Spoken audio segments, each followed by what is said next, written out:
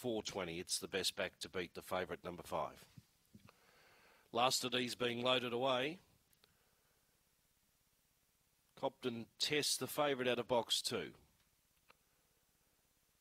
There's the green light.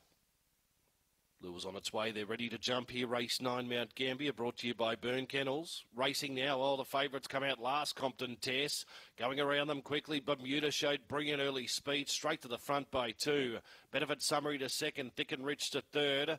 Then Compton Tess starting to make up ground from the back. Caribbean Queen and Tick Along Red whipped them in.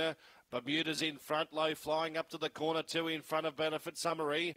It's Bermuda in front. It's all Bermuda. Bermuda beat Benefit Summary. Third over the line will be Thick and Rich. Fourth over the line will be Compton Test, the favourite. Then Caribbean Queen, Tick Along Red at around 23.20. Bermuda, well, they put the money on late and can get out of the boxes very quickly. He's got a brilliant early sectional on average and just over 11 seconds, in fact. And that's what won at the race, straight to the front. And was able to clear out and really looked in no danger. Benefit Summary's run on well for second, number 7. 4 is third, Thick and Rich. And fourth is the favourite Compton Test, very sluggishly away out of the boxes. And that was end of game for it. 5, 7, 4 and 2. Time, 23.20.